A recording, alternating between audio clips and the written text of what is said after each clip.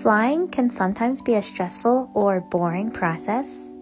I like to bring along a fidget cube because there's lots of different things to keep me busy, and some of the buttons and sides are quiet and others make noise. My newest favorite is this magic puzzle ball. It's perfect for keeping yourself busy.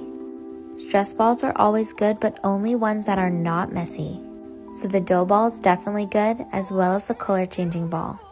Something that was just added to the shop are these kawaii kitty mochis. They provide a really interesting sensory experience because they have cloud dough in them, but they also produce an air bubble when squeezed. I really enjoy how they feel and squish, and they're super cute. Zipper bracelets are a really discreet way to fidget as well.